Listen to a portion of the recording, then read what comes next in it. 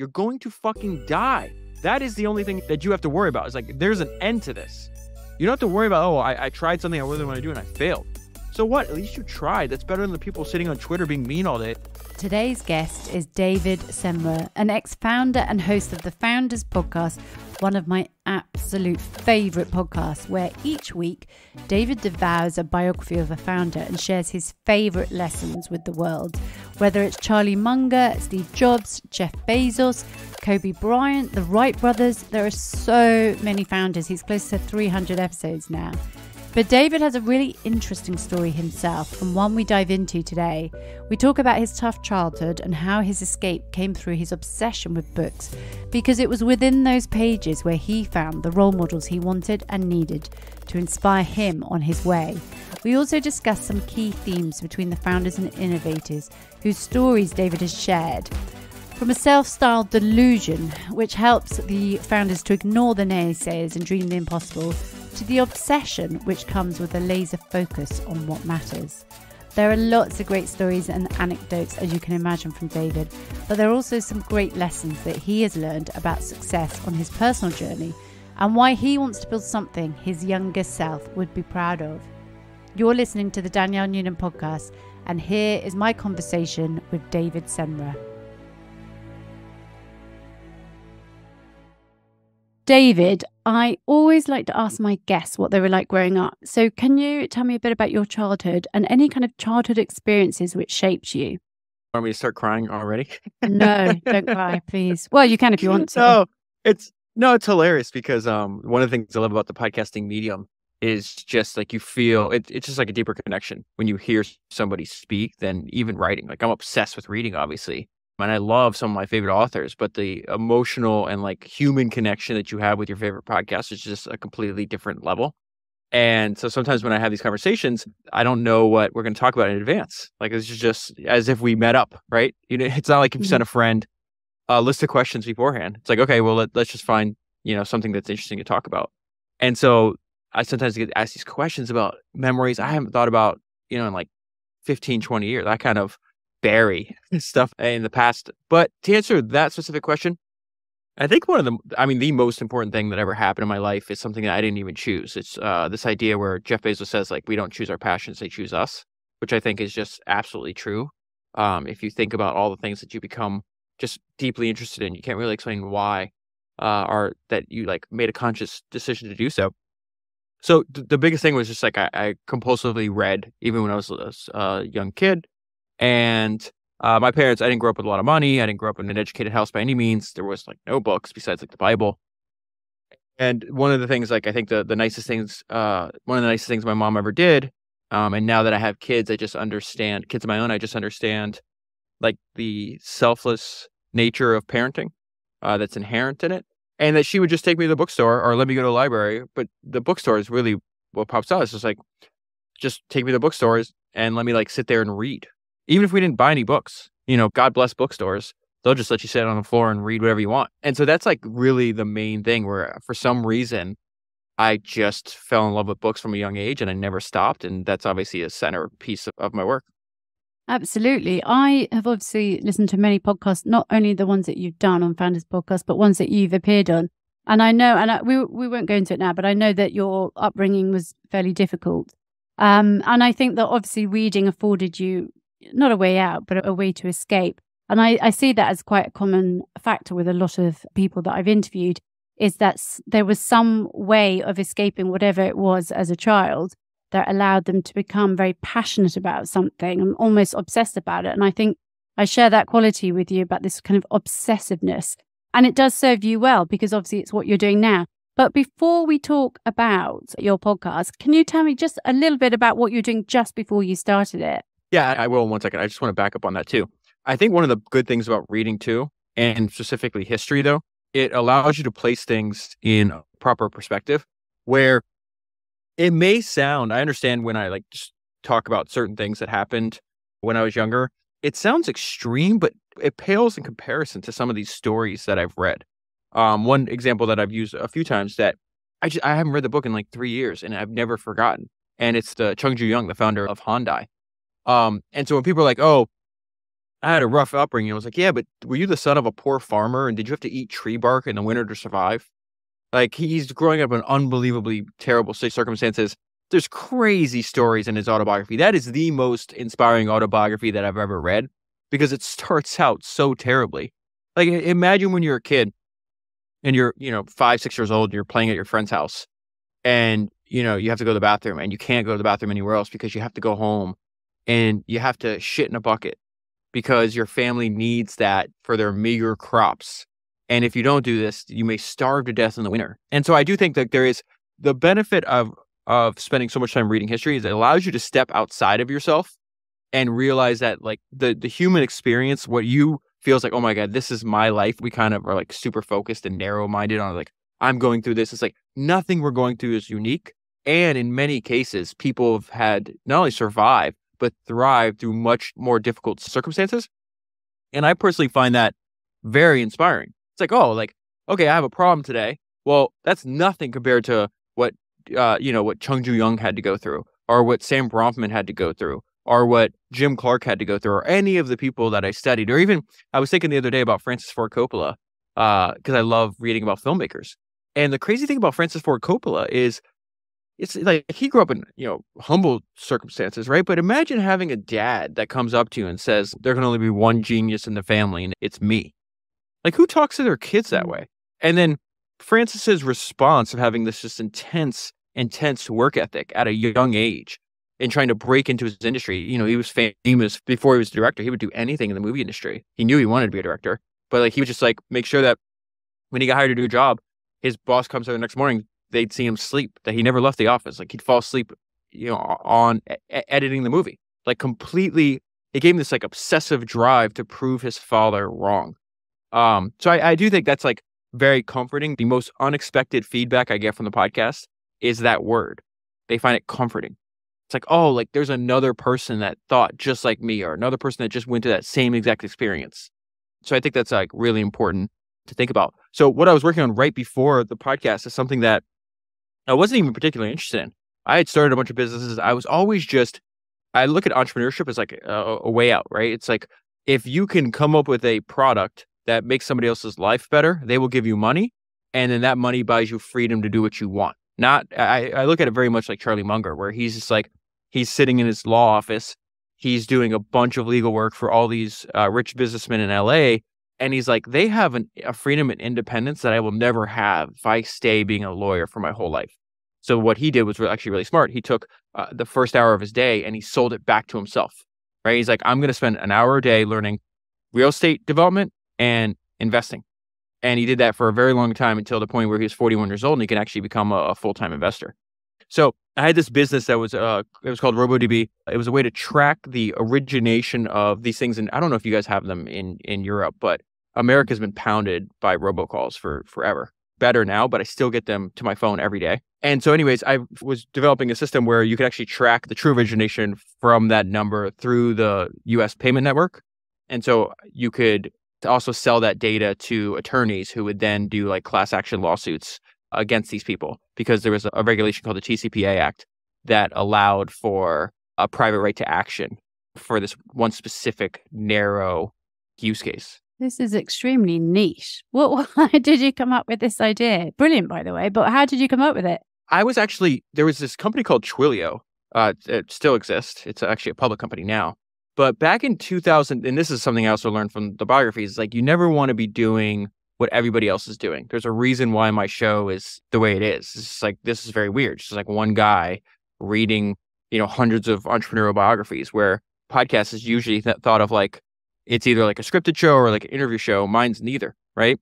And so I got extremely interested in this trend that is now actually becoming more popular, but it's now like AI powered. But like, I would say 7, 8 years ago, everybody was building like chatbots.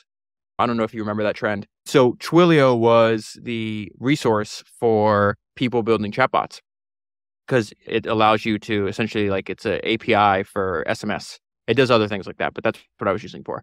So I was working on I was always interested in personal finance and automating finances. And I had this idea for this personal finance chatbot.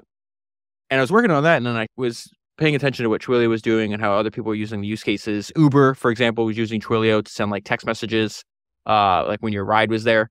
So Twilio was getting really popular. There's all these people building interesting things on it. And I saw something where the FTC was offering like a $50,000 bounty or reward if somebody could come up with some way to block robocalls. And the people actually won that, and it came in second or third place.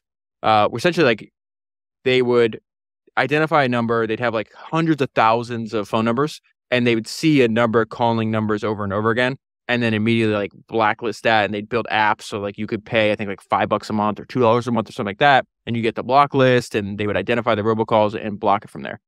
But the only problem with that is the people would just, it's all software. So the people would just, okay, well, I'll just change that caller ID number, right? And then they'll just do it again tomorrow.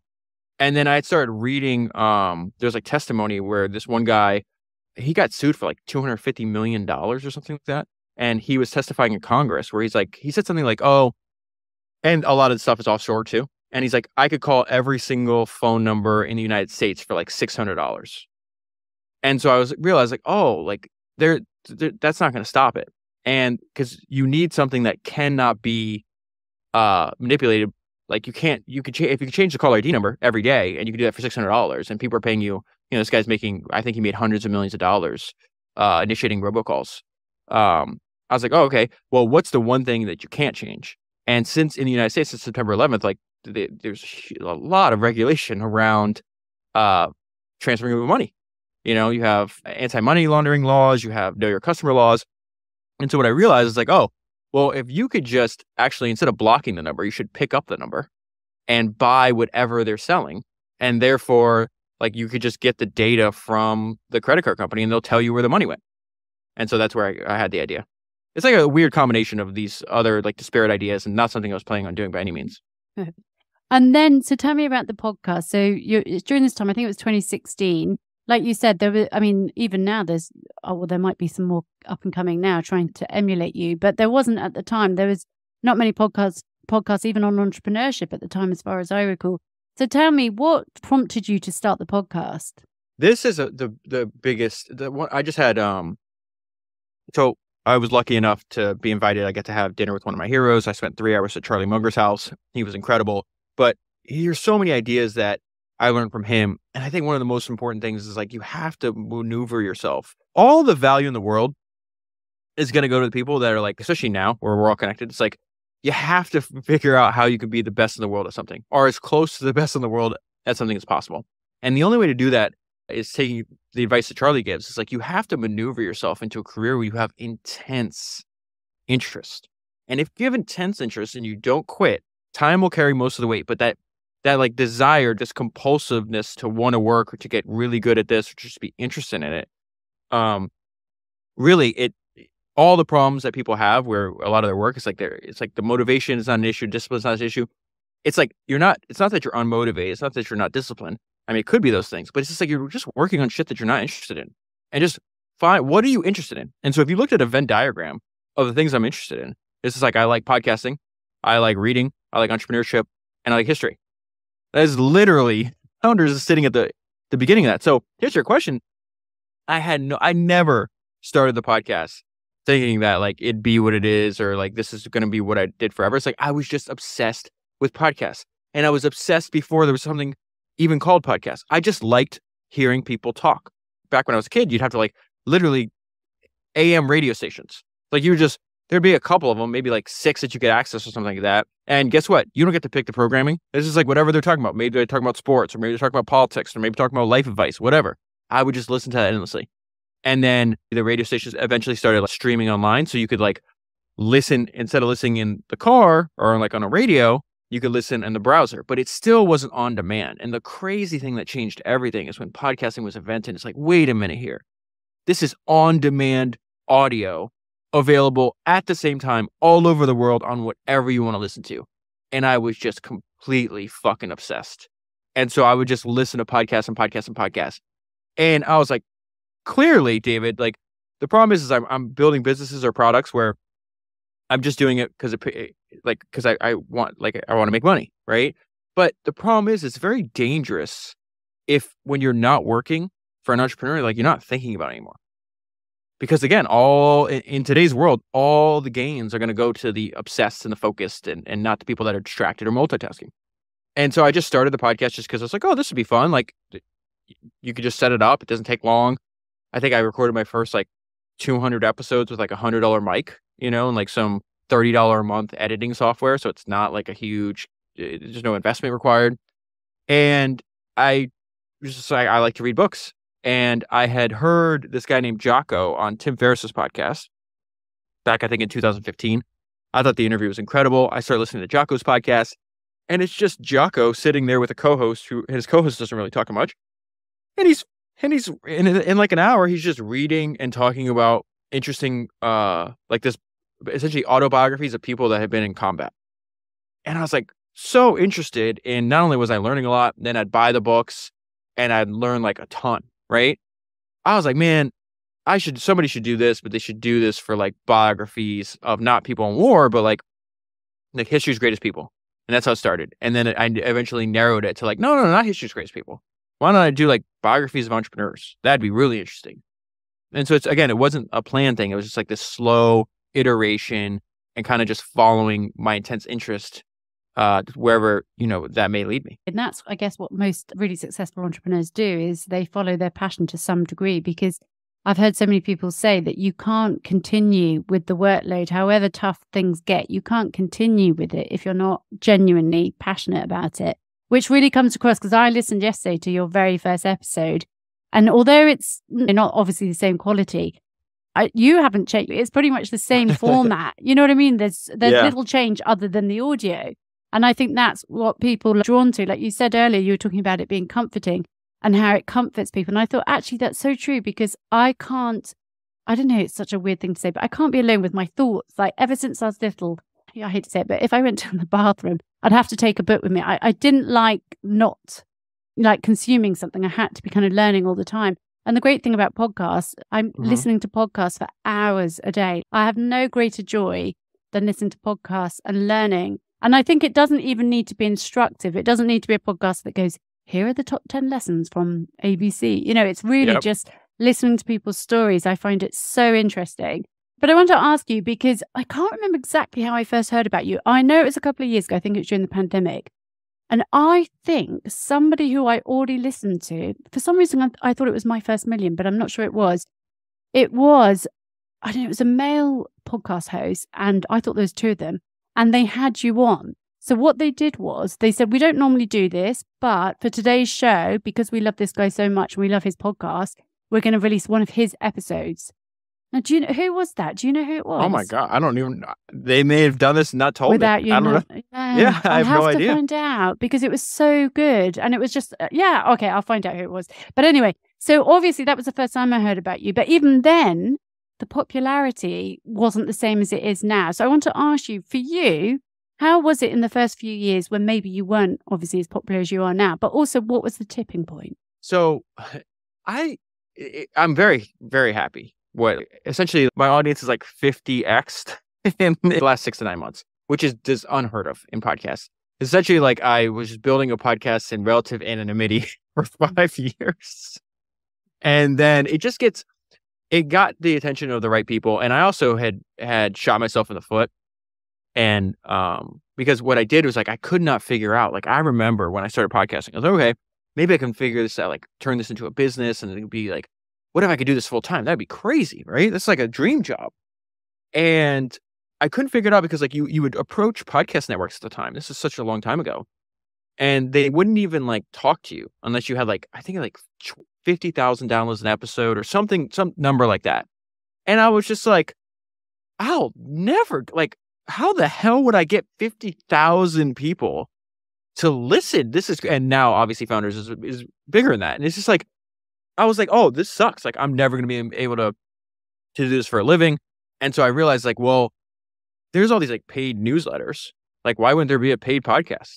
It's just like, and the economics were relatively simple. It's just like, okay, well, let's say you had, 30,000 people or whatever, listening to like the free version. Maybe 10% would convert to the paid version. I bet you I can get 3,000 people paying $100 a year to listen to Founders, and it's just like, you're not Like that's it's like being a dentist. It's like good money. Like to read books for a living, that's crazy. And so I went down that path for a while, and I just had a bunch of people like just push me in the direction. I just went on Acquired show. My friends Ben and David, they have this, very successful technology business history podcast. And this is like a year ago. And they're like, hey, why don't we get on Zoom? And we get on Zoom together, and they're like, man, your show's good. You're just doing it wrong.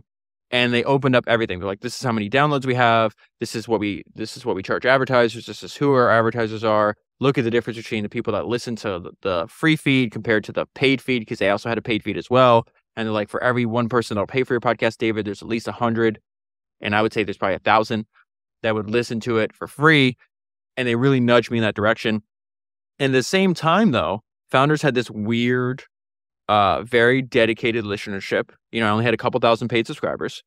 Like I could have done that forever, but they were very influential, and they would send it to other founders and investors. And so eventually it got the attention of Patrick O'Shaughnessy from Invest Like the Best, who's got, this giant, very successful podcast. And so like a year ago, I didn't know Patrick. I listened to his show. I was a fan of his show, but I never exchanged messages. We didn't know each other. And then he just, I remember the day my Twitter started going crazy. I think I had like 6,000 followers or something like that at the time. And I was like, what the hell is going on? And Patrick had said, hey, I never find good podcasts to listen to. I think David Senra's Founders podcast is excellent. You should check it out. And it was still a private podcast at that time, so you had to pay to listen to full episodes. And my friend, I had met this guy named Sam Hinkie, former GM of Philadelphia 76ers. Now he's an investor in Silicon Valley. And we had been talking previously, and I knew he was friends with Patrick. And so I had texted the screenshot of that to Sam. I was like, oh, shit, look at this. And he immediately put me and Patrick in a chat together. He's like, you guys should know each other.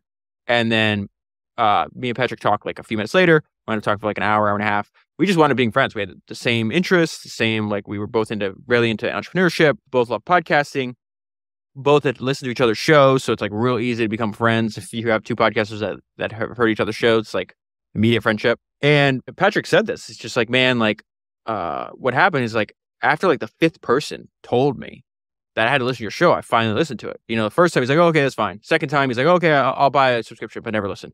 And then third, fourth, he's like, all right, I'm going to listen. What the hell's going on here? And these are people, again, this is the key that you can't plan for. It's like influential people that they trust the judgment of are telling Patrick, this is good. That pushes him over to, let me listen. Let me see for myself it's good. Oh, it is good. Okay, let me share with other people. And then what happened was these conversations I had with Ben and Dave from Acquired, talking to Patrick, talking to other people. I'm like, I really like what I'm doing. I know it's really valuable to other people in my bones. I go, I am going to take a risk here. I'm going to stop selling subscriptions, which could, put me in a financial hole if I'm not successful here.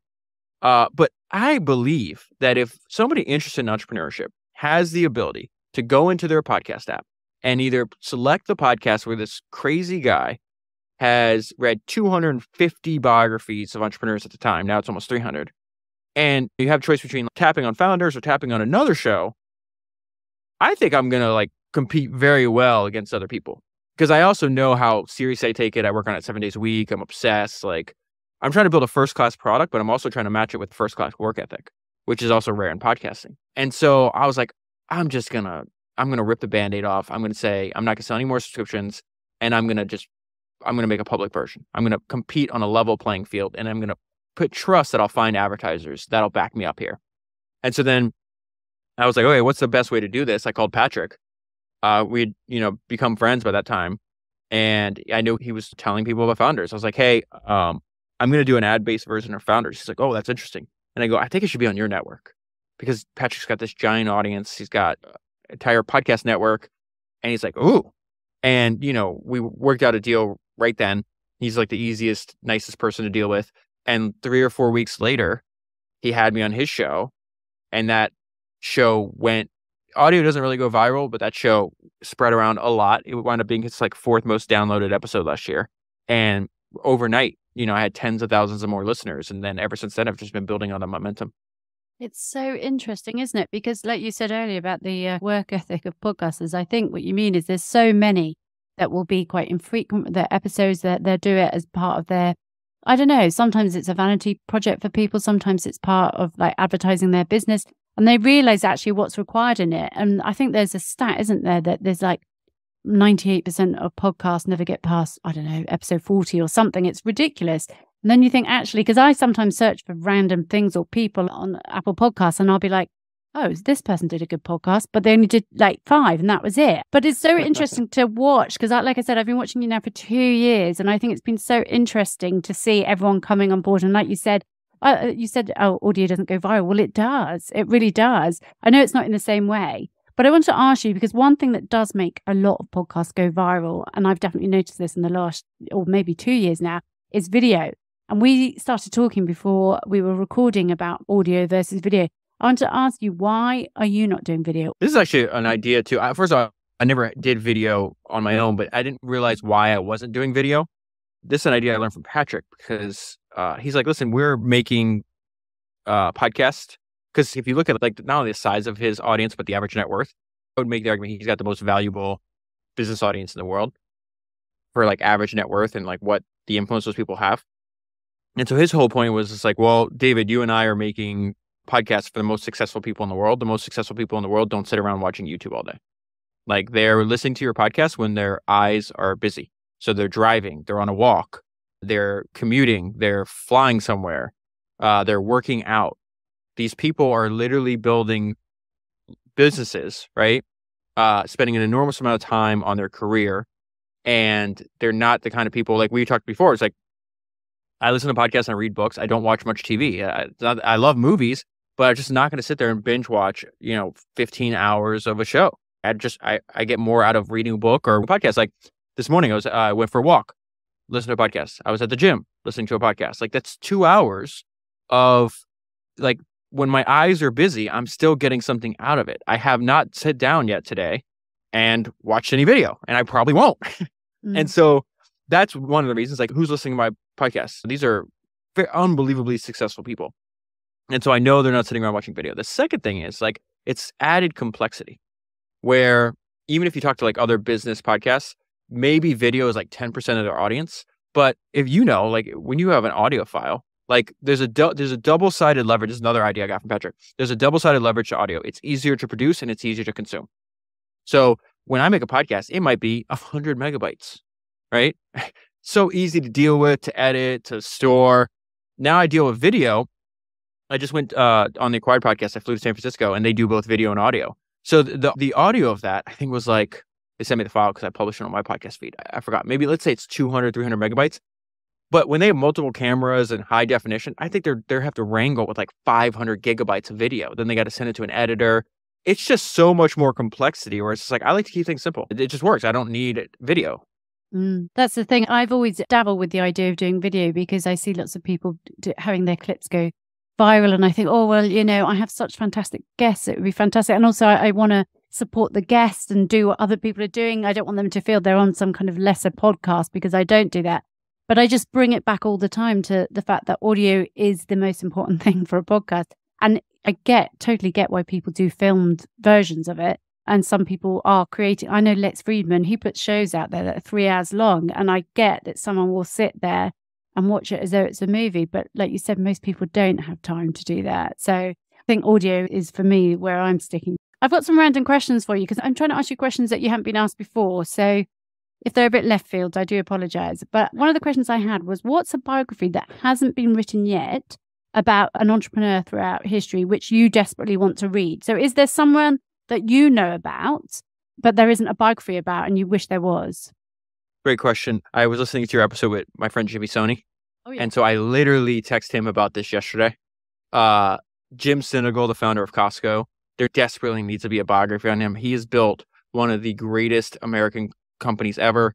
It's got a cult-like following. It is not only like the customer aspect loves Costco, but it's unbelievably financially successful. How the hell is there no biography on Jim Sinegal? And so I become friends with some of the authors that I've read their books for the podcast, Jimmy being one of them. And I was like, Jimmy, I know you got enough ideas, but if you're ever interested in this, just reach out, see if he'd be interested. Because, I think he's almost 80 now. He might be even, Jim's probably maybe 70s, might be 80 now. And I was like, if you could just interview him and see if he'd be interested in like working on this product. Oh, he's 80. I just looked it up. He's 87. We got to get to Jim right now. He's just such an interesting person. And he's just dedicated his life to building his business. There's so much stuff in that guy's head that I would just love to see put into a book. Hopefully he lives, another 15 years, but it's going to be devastating if that doesn't happen. See, that's the thing. I always think, so a lot of the people I interview are people who were around in the early days of personal computers and things like that. And like you said, when you looked them up, sometimes I look up people and I'm like, damn, they've already passed. Like, this is so frustrating. Like, why didn't I know about them earlier? And there's so many like women who are involved in the early days of personal computers, and they're either not around or don't do interviews, which is always a thing. But I just think, God, there's so many fantastic people. And as soon as I find out about someone, I go down the rabbit hole, and then I'm so disappointed when, they've already passed. I want to ask you, what do you think makes a good biography? And have you ever read a bad one? Oh, I read bad ones all the time. So the crazy thing is like so many, if I don't like the book, I'm not going to make a podcast about it. Right. I'm not a critic. I'm not going to sit here and be like, oh, well, I would have done that. Like, that's ridiculous. I think the world has enough critics. We need more evangelists. So I'm trying to put things out into the world that I think of like, wow, you should listen to this. Wow, look at this cool idea. Wow, that you might be able to use this in your business. So I've read, I don't even know how many now, 10 to 15, maybe 20 of the books. Sometimes, like one time I got, I think like 4 pages in, I was like, no. It was like a hit piece. Like, I don't like, I didn't like that. So, and then sometimes I literally get to the very end and I'm like, man, I'm not going to make a podcast on this. Like, this isn't, I didn't like this. So let me start with what makes a bad one. One is, same thing I would think makes a bad product. Like, are you intensely interested in the subject? Or are you just writing it, or you're just doing it to like get a paycheck? And I think there's some cases where like you could tell the author's like not really into it. Jimmy, when you hear him, like on your interview with him, look at all the work that guy did before he even knew he was going to write the book. Like, that's a good sign. There's a reason why his book, The Founders, is so good. The guy put in 6 years of research. That's crazy. PayPal, by the time it was started to it was sold to eBay, only lasted 4 years. I tell him all the time, dude, you did more research than the company lasted as an independent company. Like, that's crazy, right? So that's what makes a bad one, is like you're just not interested in it. Look at Robert Caro, arguably the greatest biographer. I can't think of another one. Yeah, Isaacson's obviously good. Chernow's good. There's a bunch of other people that are good, but I think Caro's in a class by himself. I'm actually working through the LBJ books right now, and I read The Power Broker before. And he's just like intensely interested in the subject, willing to dedicate his whole life to it. And I've never come across books that are so long, yet every sentence matters. Like, it's just incredible that he's done that. So that would be like an example of, I guess the other side of that coin is like intense interest usually will lead to a good biography, and something that you're kind of like half-assing, like anything in life, like it's not going to be good. It's going to be mediocre. And at that point, you wasted a year or two of your life, of your very precious life, on making a mediocre product. Like, that's not a good outcome or good use of your limited time. The other thing I would say is don't spend too much time. Sometimes it's like they're going back like 5 generations. I'm like, no. I don't want to know what their great grandmother did. Right? It's like you need some background. Like, we started this conversation on the childhood, right? When I tell you, hey, I knew when I was born I wanted to do better, and reading helped me, a great deal in self-improvement, and probably made me more driven. That tells you everything you need to know about me. I don't have to go into detail about like my great-great-grandfather or I don't even know who the hell he is anyways. I couldn't anyways. But point being is like, you're just going way too far back. Tell me about their parents, or relationship with their parents, right? Tell me, instead of 25% of the book about being like their family history, make it like 5%. What people are interested in is the climb. They start at X and they wound up over here. How the hell did that happen? That is what people are interested in. And then after they're already rich, successful, famous, et cetera, don't spend another 20% of the book on, their philanthropic efforts. They just all do the same shit. Like, I'm glad that they donate money and do other things with their money, but that is not relatable to you and I. Me and you are not building. Like, later on today, we're not going to go dedicate a hospital named after us, right? Like I'll read about that when I get there. Like, but everybody's relatable. It's like, man, this is what I didn't like about my early life. oh, there's this obsession. Oh, this is me trying to succeed and failing, trying to succeed again and failing again, and trying, one step forward, two steps back. Everybody relates to that. And that is where all the value is. That's where they're like figuring it out. I got the chance to talk to Charlie Munger about this because I'm like, man, Charlie, you're 99. You're a multi-billionaire. You're obviously brilliant. He's got a cult-like following. I go, but what I've been doing is I spent the previous week reading about you when you were like 35, when you were like 41, when you were like 50. And I go, you could see in his life story, he's starting to figure it out. He's making mistakes, but he's learning from them. And he would even tell you, it's like the 41-year-old version of Charlie Munger would get his ass kicked by the 65-year-old version of Charlie Munger. That's the interesting part. It's like, okay, the younger version directed the path, and then you see how he works it out and kind of figures out. I just told you like a brief history of me. It's like trying to figure out, I was like, this doesn't feel right. This does not feel this. I would say it's like life is a search for like what you're uniquely meant to do, what I consider your life's work. Right. And if you haven't found it yet, you got to keep like, it's like you got to try on something else, try on another business, just like you try on another outfit, like try to figure this shit out. And then if you know, right when you know this is not it, just do that transition. Sometimes you do that transition slowly, but life is too valuable and important and rare. Such a rare thing to even be alive, to like spend half of the time you're awake working on something you don't care about. That doesn't make any sense to me. And it took me something like 33 years to figure that out. And then, then being willing to work on it in relative anonymity and mediocre success and just trust that I'm going to figure this out. Like I just thought, I was like, okay, if I give my everything to this, I know I'll figure it out. Like I'm obsessed with it. I'll find the relationships. I'll find the ways in, and I'll just keep building on it. And I know it'll compound because there's no fucking way I'm going to quit. I interviewed someone recently he came from a difficult upbringing, and he is now CEO of, he's a turnaround tech CEO. So he's worked at various companies and he's taken them to like €1 billion exits. And this is something he couldn't have conceived of as a child. And he said that once you've experienced, I'm paraphrasing, but he said something along the lines of once you've experienced hardship and you've survived it, then you can pretty much do anything. Like you have the leverage. And I think that's so true. Like once you find your calling and you know that you can keep going and outstrip most others, you can follow it through. Another kind of left field question, which I thought of this morning actually, was, do you think that in this kind of current climate that our tolerance of genius is waning? Because when I think back to all the wonderful books that you cover, they're often of entrepreneurs that are from probably my parents' generation. And although so many of them might have been ridiculed at the time, they weren't scorned every single day, all day long on Twitter and in the press. And I wondered, do you think that now that we have a habit of kind of editing or deleting history, we've got all these books that are being banned, how is that going to impact the kind of biographies of the future? Where people admit that they're working 80 hours a week or whatever it is. Mm-hmm. How do you think that's going to impact biographies of the future? Do you think people are going to either not write about these people that are working their butts off or edit it so that people don't feel bad if they're not? No, humans, like the losers are the ones that are in the cheap seats and like being negative. Like you're not going to find Michael Jordan or Jeff Bezos going around being negative online, right? Like they just got other stuff to do with their lives, and human nature doesn't change. We all admire excellence. Now, I think the more intelligent ones see excellence and like, okay, what does that person know that I can learn? But there's a mass majority of humanity that's just like, envious or jealous, or they took somebody else's success and thinks that like they automatically compare where they are in life, and like it makes them uncomfortable. This is something I learned from Charlie Munger. He's like, the world's not driven by greed. It's driven by envy.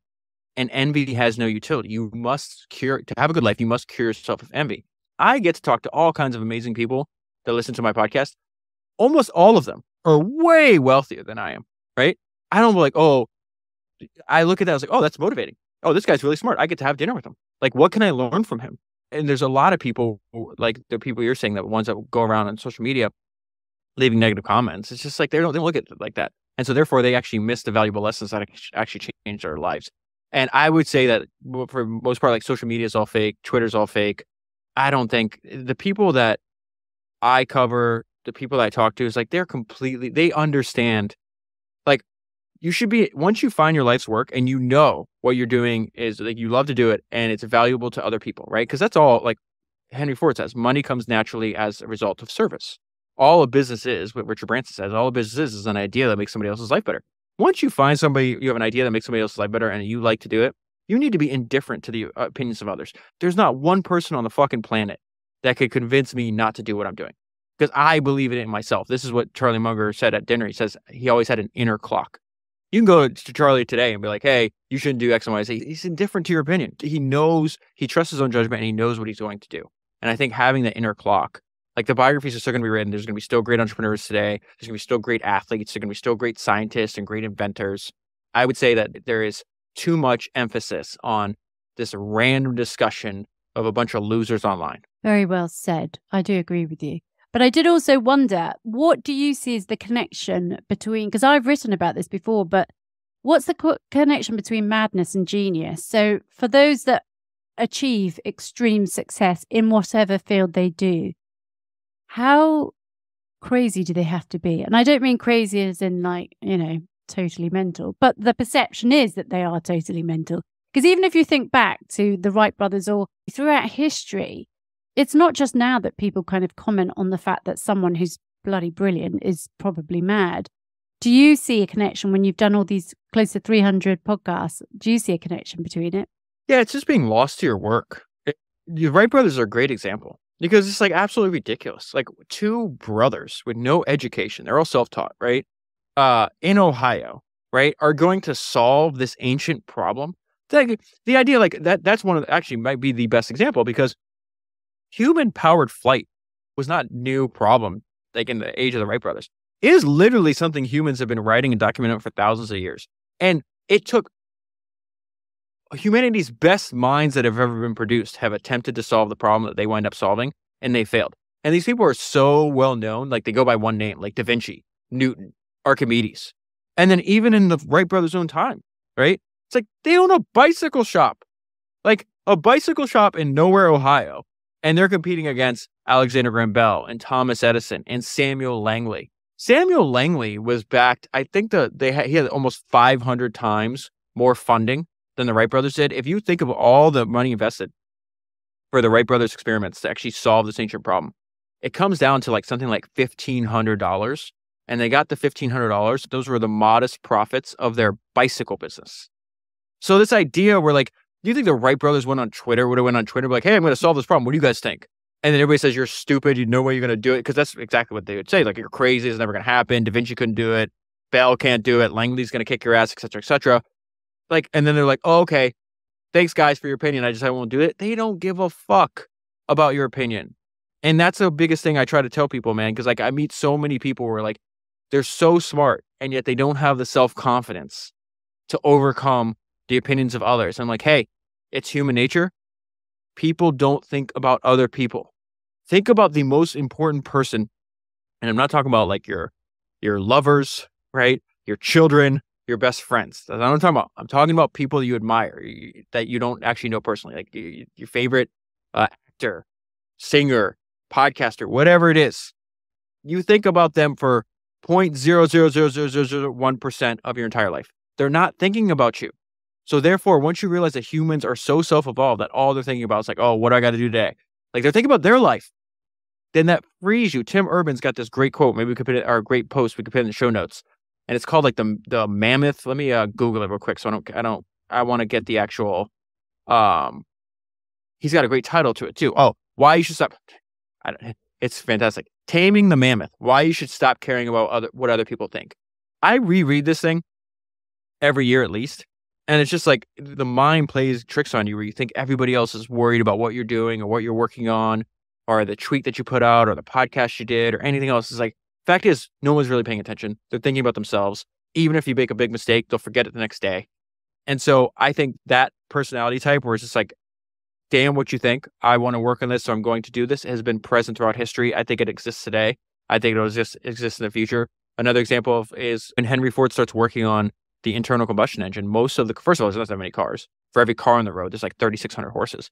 So he's doing something that's weird, right? And then of the cars that are on the road, most of them are electric or steam.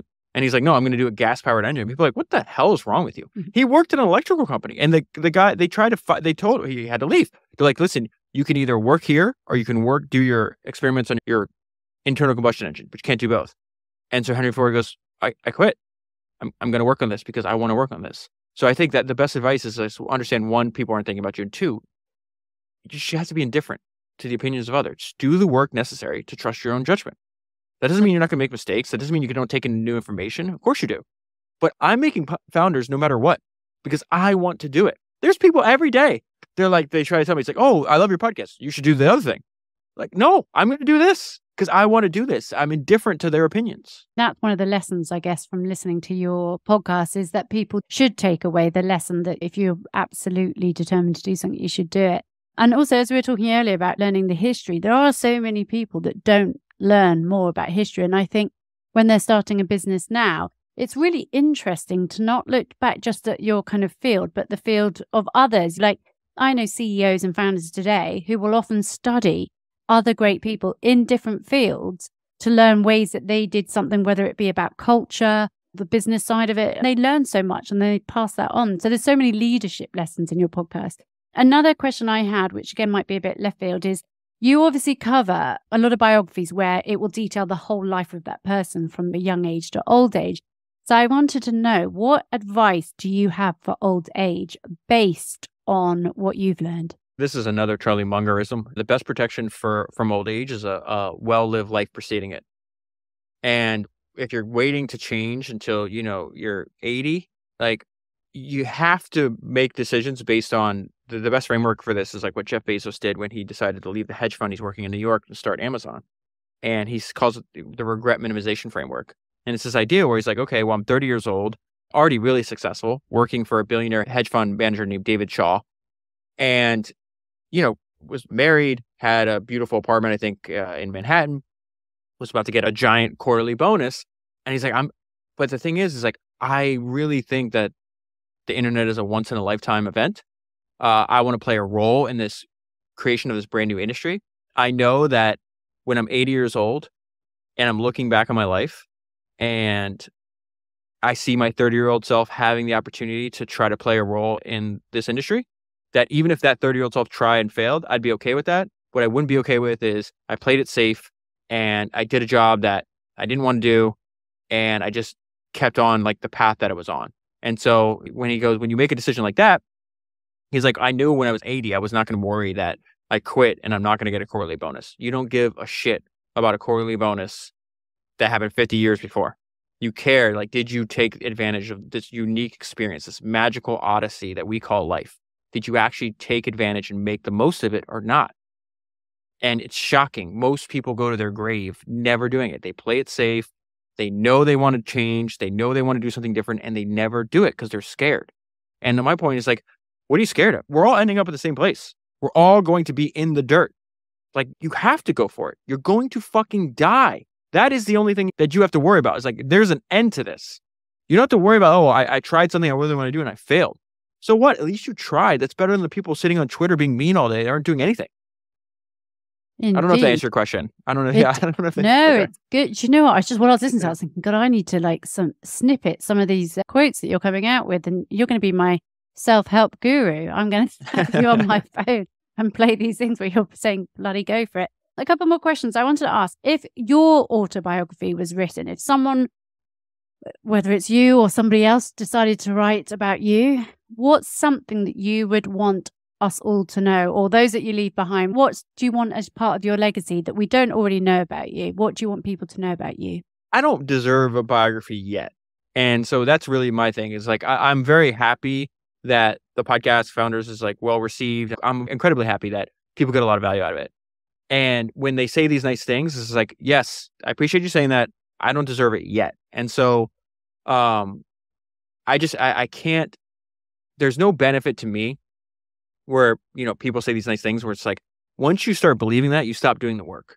And everything good from my life comes from the fact that I just wake up every day, I read a biography for a few hours, and then once a week, I try to put what I learned into a format that is beneficial to other people. And so as long as I focus on that and I never stop doing that, then when I'm 60 or 70 or 80, we can write a biography about, hopefully the impact I had on other people that were alive at the same time I was. But right now, I would say it's way too premature. I have barely done anything. I think the impact that I could have is going to be a million times greater than it is now. And then hopefully I'll be wiser because I'm still in my 30s. Like the smartest 30-year-old is still like average compared to a semi-successful and 60-year-old that survived. There's this uneven distribution when it comes to age and experience. Like just being around, like I got a chance to have not only dinner with Charlie Munger, who's 99, but also had lunch with Sam Zell, who's 81. It's just like when I was talking to Sam, he was asking me all these questions. I was like, Sam, you have 6 decades of entrepreneurial experience. You were building businesses and making millions of dollars decades before I was born. Like he doesn't know double what I know just because he's roughly twice my age or whatever the case is. He knows 1,000 times more because he just had so much more experience. And so I would not recommend people writing biographies or autobiographies early in age. There are some examples where they did that, where there's like snapshots where somebody else wrote a biography, like Michael Moritz wrote this fantastic book called Return to the Little Kingdom. It's about Steve Jobs and Apple. And the book ends, it's only about like the first like 6-year history of Apple, or the first 10-year history of Apple maybe. But the book ends, Steve's still at Apple for the first time. I think that's fascinating because it's like 29 or 30. I think he's 29 years old when the book ends, and then he gets kicked out when he's 30. And so you get like this snapshot in time. But other than seeing it for a snapshot in time, I think that the ones with experience, the older, wiser people with experience they're essentially like a different species from even like a relatively smart, 20 or 30 something year old. They just know, and they've seen so many things. And you really can't derive that knowledge other than like through time. Okay, I do agree with you, but what I want to do now is just to take a moment, because when I read about your story or when I listen to podcasts that you're on, I always think to myself, God, I wonder if he knows what he's giving to kids like who you were. So when I think to your childhood and the fact that you have said yourself that you didn't have some great role models within your immediate family growing up, or even like your grandparents, and I think you found your solace in books and you found your way out in books. And now there's a whole generation of people that will grow up on podcasts. And I wonder, because you work so relentlessly and you're so obsessed, which I'm sure is partly shaped, that kind of work ethic is shaped from your childhood. Do you ever take a moment to think about the impact that you're having now? I'm not talking about, I know in 60 years' time you're going to have more impact, but right now there are young people, and they might be young founders, or they might just be young people who are not necessarily going down the entrepreneurial route, but they listen to your stories that you share and the kind of advice that you give as a way of a summary of the book. And that impact will change their trajectory. And I wonder if you ever stop to think about that. I hope that is the outcome. And no, I never think about it. But here's the thing, like once this is something that like, I want to be one of the few people that are capable of learning from history, right? Where so many people, and learning to me is not memorizing information. Learning is changing your behavior. And I appreciate what people say. I am deeply grateful. Don't get me wrong. The problem is like human history is like when you have any level of success, you start to think it's about you and that I'm special. And look what I've done.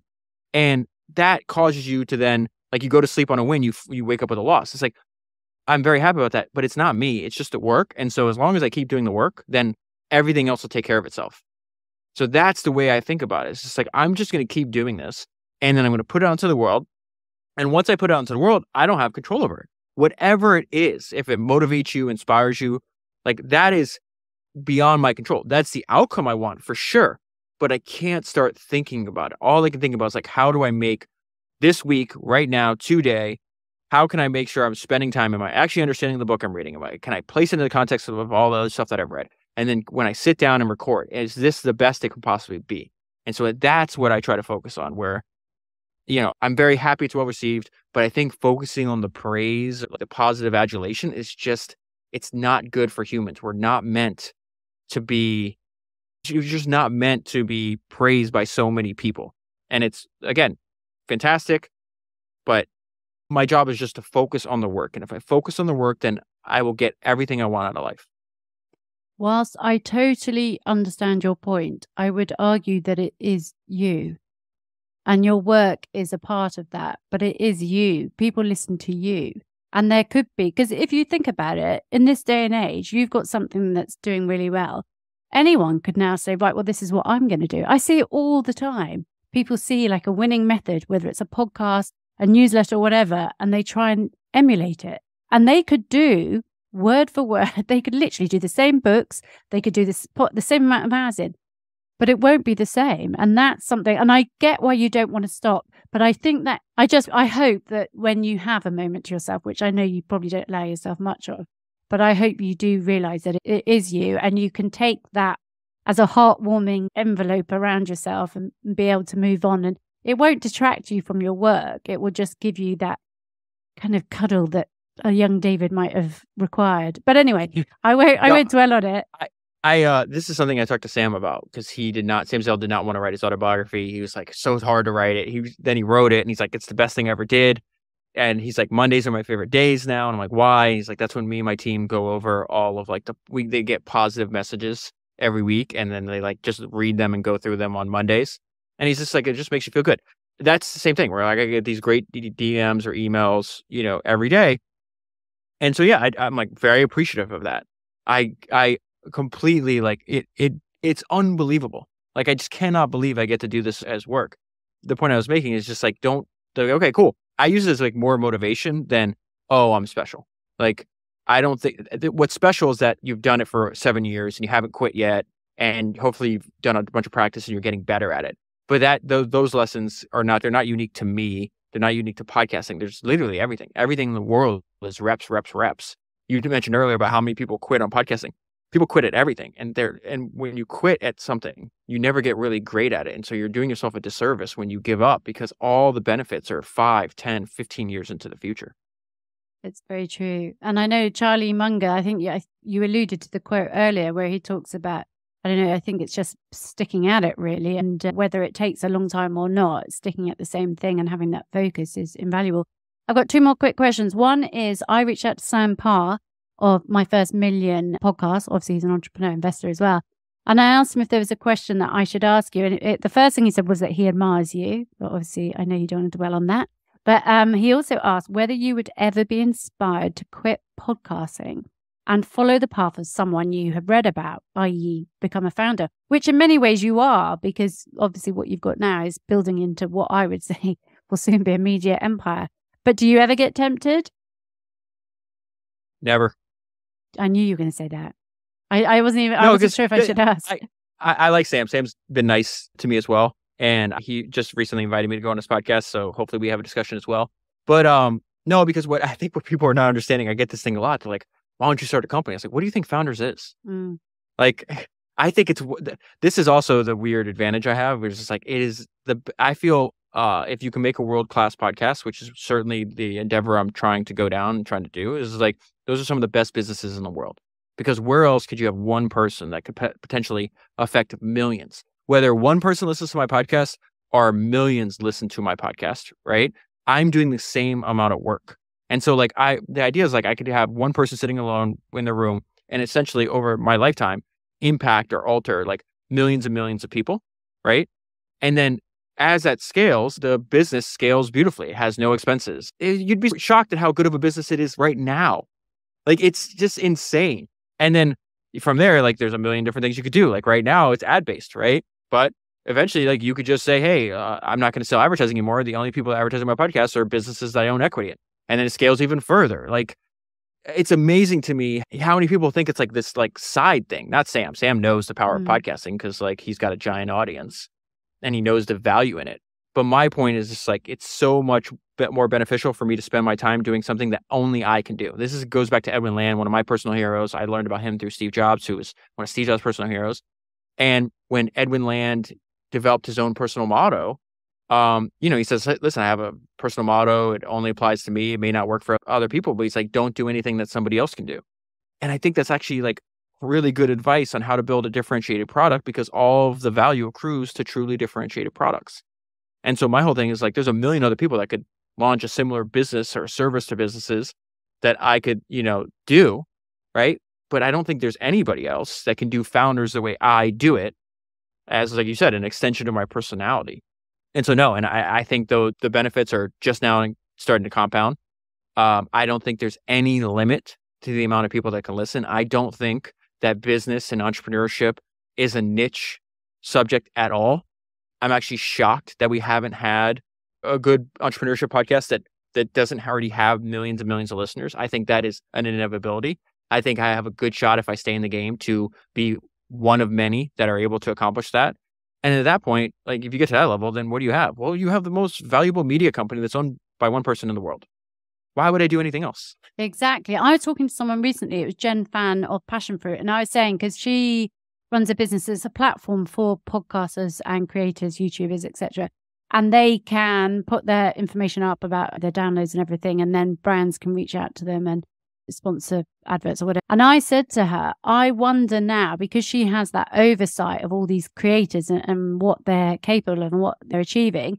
And I just wondered how long before investors start investing in creators.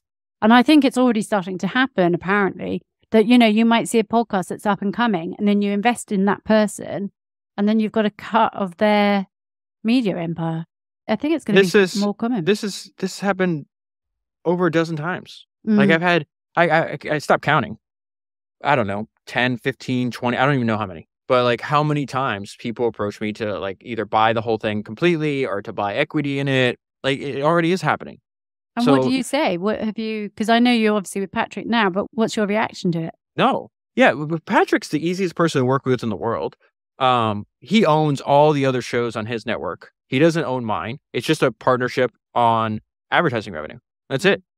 And it's just like, because he asked, like, what do you want from me? I was like, I don't need anything. He's like, do you want editors or researchers? I was like, no. Like founders to me is like a one person, like it's like a handmade product at scale, because it's like, I do everything. I pick the books, I read it, I edit it, I do everything, right? No one touches the podcast.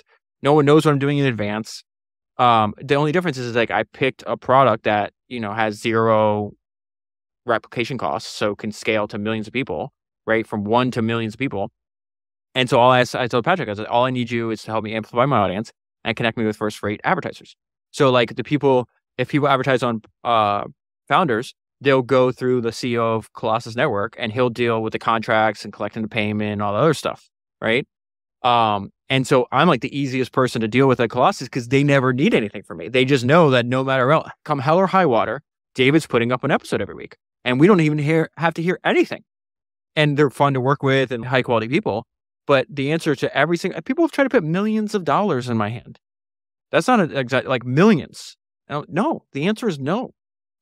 I know it's technically a business, but the way to think about it is really an obsession. And I'll get all that money anyways. And I'll just own 100% of it.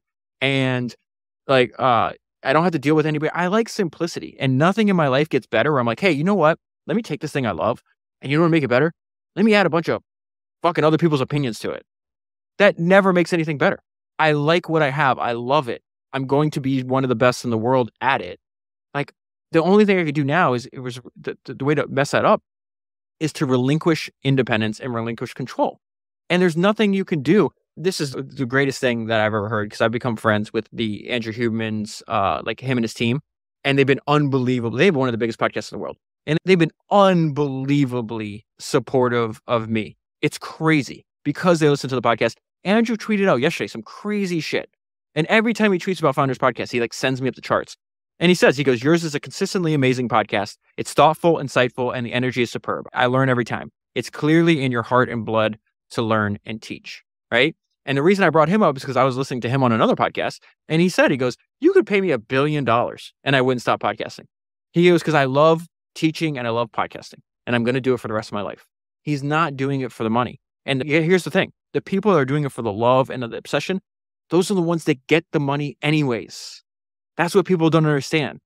You'll get it anyways. You'll fuck it up if you sell it to somebody else. You let somebody else control it. And then what happens is when you take money from other people, they have a say in it. And then if they have a say in it that conflicts with what you want to make, you don't love it as much anymore. And then if you don't love it as much anymore, it's not going to be as great as it can be. Don't give up the independence for money. Hold on to control and you'll get the money anyways.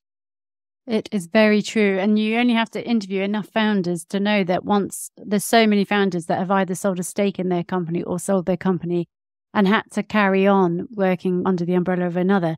And they all regret it. They all regret the way it's gone afterwards. But anyway, final question, which I ask everyone, is we obviously start at the beginning with your childhood. I wanted to know, if you could go back in time, what's one piece of advice you'd offer a younger David? Spend more time finding work you truly love and less time chasing money. I like it. David, thank you so much for your time today. I really appreciate it. Of course. Thank you for having me. Thank you so much for listening to my conversation with the fantastic David Senra of Founders Podcast. If you liked it, please do rate and review. It always helps me know what episodes you find most compelling, so I can do more of them. And I believe it helps others to find these episodes too. As always, I like to leave you with a quote, and today I have two, both of which were inspired by my guest who has covered their stories on his show. The first one is from Chung Ju Young of Hyundai, which I have always called Hyundai. It's the car company. And the book is Born of This Land, My Life Story. He says, whatever it is, it can be done by the person who thinks they can do it. The success or failure of any work depends on the mindset and attitude of the person doing the work. Even theoretically and academically impossible things can be accomplished if supported by an enterprising spirit, a pioneering mind, and passionate effort. The power of the mind is the source to achieve these things. And the second quote is from David's absolute hero, Charlie Munger, who says, I just stay away from the problems that can't be fixed and pick the ones that can. I don't like unlimited failure. I don't want to fish forever and never catch a fish. I have to have some reinforcement, and so I pick some things that can be done and do them. I think that if you're reasonably obsessed with something, even if it's intermittent, and you have a long attention span, you keep working over the serious problems that you'll stumble into an answer. That's half the secret